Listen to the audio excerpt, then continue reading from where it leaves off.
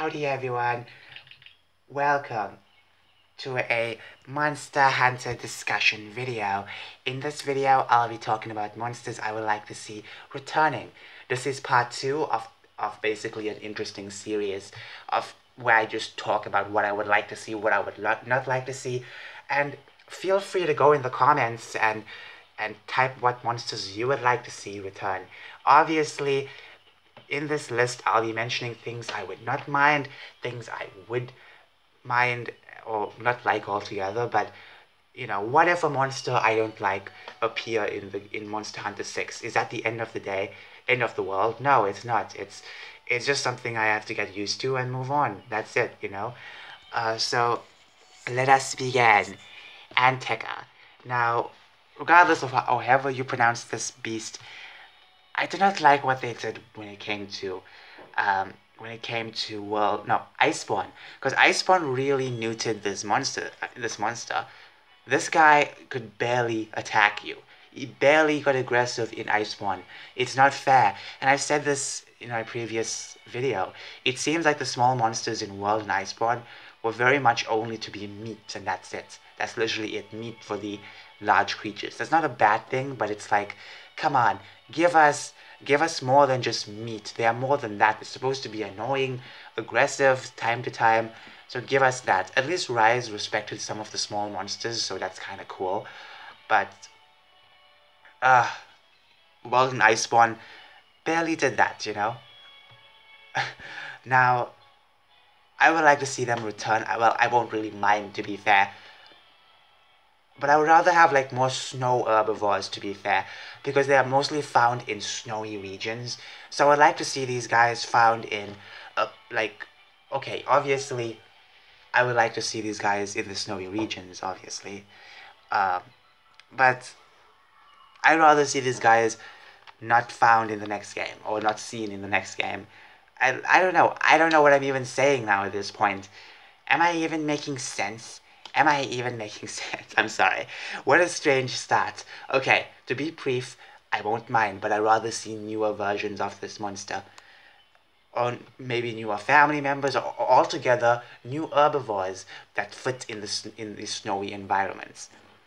Blango. The snowy ape. Now these guys are paired with Blangonga. Now they're barely featured in Monster Hunter games, which really sucks because they're such a cool monster. They are small monsters, they're very annoying. What else can I say about them? They're absolutely annoying. I like them because, you know, they throw snow at you, they charge at you, and the way they charge at you is freaking terrifying. You must see these monsters in action. It's sad that they did not have that much time in the game, in many games, but you know what? I'm happy because that means future installments can bring them forward. So I would like to see Blango make a return, but only if with its larger counterpart, Shianata. Now, when it comes to the daimyos and the shoguns and even the smaller juvenile versions of those crabs, I'd rather see new crabs instead. You know, I'd rather see new crabs instead. There's nothing wrong with these old crabs, but let's be real. I would like to see that specific species of Carapaceons extended, because I don't just only want to sit with Daimyo and Shianata over and over. I would like to see newer family members, you know, newer crabs. I would like to see that. That's so awesome when you add more new stuff. I'm all for more new content than returning, to be fair. But if I had to pick returning, to be fair, I'd rather let him take a break. To be fair, the crabs. Plus, we have them in, you know, as much as I miss them in World and Iceborne, at least we have them in not Rise. Sunbreak, just Sunbreak. Konga. Now, they are featured in plenty as well, compared to other monsters, but what I like about them is that they were pretty annoying, you know, and I was disappointed that they weren't in Sunbreak. I would not mind seeing them, but as long as we get Kongalala, the leader of the pack. Now we have Gaiprey. Gaiprey and its leader, Guidrome, they barely are in the Monster Hunter series. As I said in the previous time, make new small bird wyverns, raptor versions. Make new ones, please. I would love to see new packs with new creative ideas. Nothing wrong with bringing returning, but I'm all for new stuff. I would not be disappointed if Guy and Guydrum made a return, mostly because they were very much so little in the series. Great Thunderbug, please bring them back. As I said with Shianata, make new crabs. Popo, I don't mind Popo, but in Rise and Sunbreak you can barely fight them. They run away too fast. In the old games, yes, they would run away, but at least at least at least that one would fight you. In uh, in Rise and Sunbreak, I don't think they fight back, which is disturbing. But they run way too fast compared to the old games. It's so hard to get a hit on them. It's so hard to get a hit on them. So I rather have them to be normal. You know, like how they were presented in Iceborne was perfect because some of them fought back. So I like that. And you still had a chance on killing them because they never disappeared so swiftly. You know, uh, Remobra, I don't mind. But okay, going back to Popo, I rather have more snow herbivores as well to fill in that blank if we don't get Popo. Shakalaka, I'm totally fine with them returning. They had such a little appearance. They're basically a tribe of felines.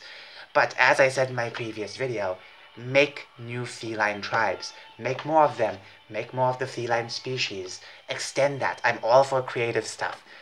So I won't mind this monster. Blangonga, yes, bring Blangonga, please. Bulldrome, only if Bullfangos are there and vice versa. Please bring this monster back. Congalala, yes, absolutely. Daimyo Ermitor, we have them in Sunbreak. It's fine if you don't get them in the next game. But I would like to see newer crabs. Guidrum, I won't really mind, but give us newer raptors instead. King Shakalaka, okay, but as long as the regular Shakalakas are there, then that's fine. But it's a high chance they might not bring King Shakalaka. Unless he's some kind of background character. Rajang. Give this monster a massive break. Shen Gaoren. Now, I know I said with the crabs, they should take a break. They should take a massive break. But this crab should not take a break. Now, compared to the other crabs like Shogun and Daimyo, where they could be fought in regular environments, Shen Gaoren is not fought in a regular environment. It's fought in some kind of fortress or something like that. Not a normal locale. He is a large crab, and he uses the skull of a Lao Shanlong on his back. That's basically it. He's just a large crab. He's so big. I'm not even joking. I would like to see him return, Shogun, as I said, newer crabs, but for Shen, I'd rather see newer, no. Oh my goodness, I'm mixing up my stuff. I'm so sorry. I'm so sorry. This is what happens when you talk too much. You mix up everything. With Shen, bring him back. With the rest of them, with Shogun, okay?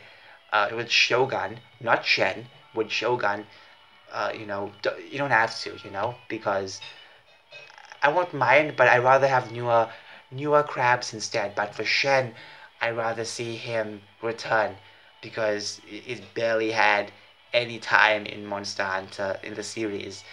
Chameleos, I won't mind seeing him, but here's the thing about a lot of the regular Elder Dragons. They just fill the blanks, and nothing wrong with that, but I like to see a bit more Elder Dragons, a bit more newer ones altogether. Not necessarily relying on the old, but necessarily focusing on the future. I don't mind if there's one or two returning Elder Dragons, but I'd rather have more of a complete set. But I won't mind Chameleos. I think Kushala and Rusted. Okay, Rusted has barely been in Monster Hunter games, but if they're gonna bring Kushala, they should bring Rusted as well. When it comes to Kushala, just the regular version, I think she should take a break. Lunastra has barely been seen in multiple games. I would not mind if we get a game without Teostra, just Lunastra only. I would love that, because it is said that even though, Lunastra and Teostra are basically the male and female version of their species, they aren't necessarily seen traveling together that much, or am I mistaking certain things together? I don't know. I can't remember. It's been so long. Let me check the lore. This is why it's best to use the wiki. By the way, this video is not sponsored by the fandom. I'm just spreading the message. Basically, the female counterpart. Uh, so, she's pretty much strong. I'd rather have her instead of Teostra sometimes, White Fatalis, yes. Yamatsukami, absolutely. A Cantor, give him a break. Tigrex, now this is an interesting monster. I would say give him a break. I've seen him way too many times. He's been in the series way too many times. Once again, Monster Hunter Freedom 2 was my first ever Monster Hunter game. Tigrex was its flagship. And let me just say, I don't want to see him that much in the series, mostly because he's just become a regular, Once was such an interesting monster, now such a simplex monster. Copper Blangonga. Now these are mostly for the G rank stuff you can easily skip over, but when it comes to like regular monsters besides these subspecies, now once again, it's very rare of them to throw like a plethora of subspecies in the base game. They might have like one or two and that's it.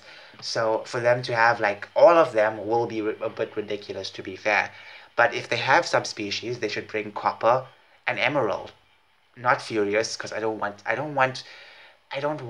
Rajang. Now you may be thinking, what if they can just bring a variant or a subspecies without its regular counterpart? I think that only worked well for Crimson Glow Velstrax because they needed the theme. If you don't know, Rise and Sunbreak were strict on themes, not just when it came to the new monsters, but specifically the returning cast as well. So they could not just bring regular Velstrax, they decided to make a variant, and that's basically it. That's it. It made sense for the theme. So I hope Capcom is not so strict with Monster Hunter 6 on its themes, because I would like to see a lot more monsters from multiple generations reappear, but at the same time I would like to see more new concepts as well, what am I even saying? All I'm trying to say is that we could not get most of the other monsters because they were so focused on themes when it came to Rise and Sunbreak. Nothing wrong with following themes, especially when it came to its story or when it came to its new monsters. But when it came to its returning cast, it tried very hard to focus on a lot of these monsters that matched folklore. That's why we could not really get a lot of the other monsters, That's why we did not get Gravios or what else, like a plethora of other monsters, which, it's not a bad thing, it's just that I feel that it's a bit more restrictive.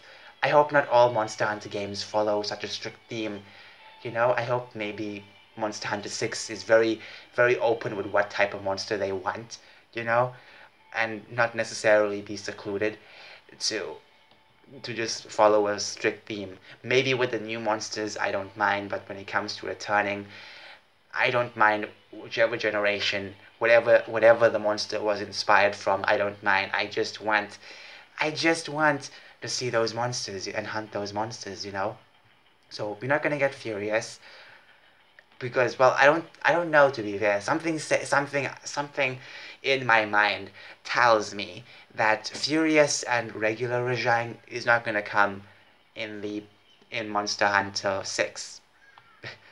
I hope so, but I don't know. I feel like Capcom may give them a break, which is good. Hypnocatrice, I won't mind if it returns, but I feel like now they're gonna be bringing a lot of not generations. Frontier. Sorry, I mixed those names up. Frontier. They will bring up a lot of Frontier stuff, but that's mostly for future games, right? Right now, I believe that they worked. Hold on, my hand is hurting. I believe that they started to work on 6 around, let's just say, maybe 2020. Maybe they had some conceptions around 2019 in the background while they were working with Iceborne. But at the end of the day, I feel like they were working on this game for years. They did not just start when they finish updates for for Iceborne. I feel like they started long before that, and it seems that they're heavily working. They're heavily working on Monster Hunter 6, which is pretty cool because we might get it next year. So I'm just saying, okay. So the idea of bringing frontier monsters could be both the main team and the portable team's idea, but I feel like more frontier monsters might come in its G rank expansion. Who knows? But I feel like most of the stuff is already done anyways. So maybe now with the inclusion of Espinas in Sunbreak, and the fans reacting very well to Espinas, I would say that um, maybe for its G rank counterpart, which they may be planning now, uh, or maybe having concepts now, um, I feel like it might have a lot more frontier stuff. Levisiot, I don't know. I would like to see another lava Leviathan. Nalgakuga, give this monster a break too. When it comes to Plum and Terra, I don't know, to be fair. Once again, I feel like if their original versions were there, then they would appear. But as I said, I want new crabs, so yeah. You can lost, give it a break. Vespoid Queen, if you're gonna bring the regular Vespoids back, bring the Vespoid Queen back. And I mentioned with Yan Garuga, I think in the previous one, I think we should take a break with the Yans and just focus on, I don't know, its weak cousin, because that's much more fun. But that's just me.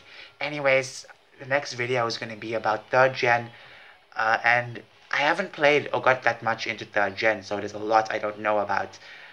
So I have to make a lot of interesting predictions and whatnot. But anyways, have a good day.